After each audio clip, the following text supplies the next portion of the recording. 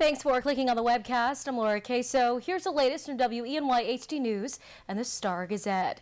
We turn now to the tragic house fire on Elmira's south side that took the lives of 4 children. Family members have confirmed the identities of those children who were killed Friday night at a home on Murrow Street. The victims are 17-year-old Courtney Stanton and her siblings, 10-year-old Amira Mansour, 7-year-old NJ Mansour, and 5-year-old Jordan Mansour. Our media partner, the Star Gazette, reports their mother, Tina Parker, had just left the home before flames broke out. Fire swept through the home a little after 9 Friday night. When firefighters arrived, the house was fully engulfed in flames.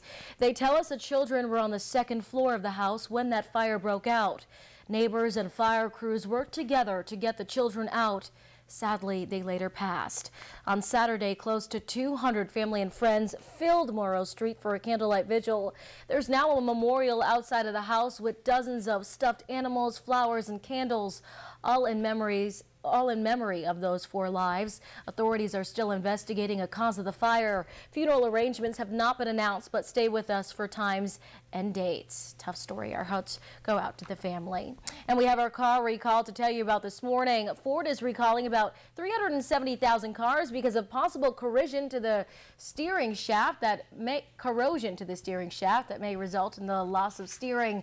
The recall includes 2005 to 2011 Ford Crown Victoria, Mercury Grand Marquis, and Lincoln Town cars. Dealers will inspect the cars and will make repairs.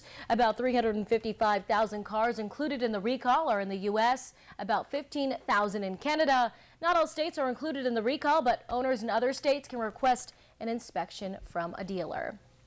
Whether you have plans to visit Seneca Lake or maybe take a road trip downstate, it's no question that lots of people are hitting the road to celebrate Labor Day. And if you're hitting the road, you want to hear this. Gas prices are moving higher following oil prices near a 2-year high. According to AAA, a gallon of regular gas is up 2 cents. But AAA says you'll see more people driving because gas is still a lot cheaper than it was last year. It's actually about 20 cents cheaper now.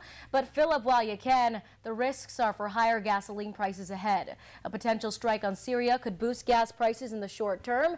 Today in New York, a gallon of regular is about $3.88. In PA, it's $3.62. Speaking of Syria, Congressman Tom Reed is holding several meetings to gather input on the crisis. Reed is conducting 3 separate town hall meetings tomorrow. He'll be at the Big Flats Town Hall at 8 in the morning. At 10 a.m., he'll be at the Owego Town Hall, and at 1 p.m., he'll be at Geneva Fire Hall. Reed will conduct 3 more meetings in Hornell, Olean, and Dunkirk on Wednesday. Times and locations for those meetings have not yet been announced. Everybody wants to know what the Labor Day forecast is, so let's head over to meteorologist John Hickey with more. John.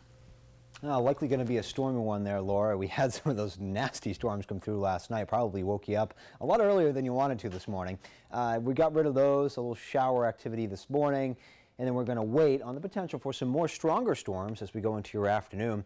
A trailing trough of low pressure comes through tomorrow. Fancy way to say that we may see a couple of showers for tomorrow afternoon, but then a beautiful stretch of weather starts for your day on Wednesday. Let's look at it here on your Future Track forecast. It's 8 o'clock this morning. I know Future Track isn't showing it, but there will be a couple of light scattered showers. And we get rid of those in the afternoon. The sky becomes cloud filled. We'll see some storms. Monitoring severe potential, some disagreement in our models, so it's going to be one of those days where we kind of wait and see and watch the radar very closely. If they do, they'll be fairly isolated with the strong to severe storms, otherwise kind of garden variety. Greatest threat in some of those stronger storms today would be hail and gusty winds. Going into your Tuesday, this is what I'm talking about. Here's that trailing trough of low pressure, a couple of light showers a possibility for Tuesday afternoon, but after that, fantastic stretch of weather and a really cool day. Look at Thursday, high 70 degrees. That's some cool stuff, some of the coolest we've seen in a while. We warm it back up for the weekend with a shower or storm threat going into Saturday. That's your forecast. Here's Laura. All right, fall is back. Thanks, John, for the latest news, weather, and sports. Be sure to watch WENY HD News at noon, 5:30, 6, and 11. And don't forget to pick up a copy of today's Star Gazette. I'm Laura Queso. Have a great one.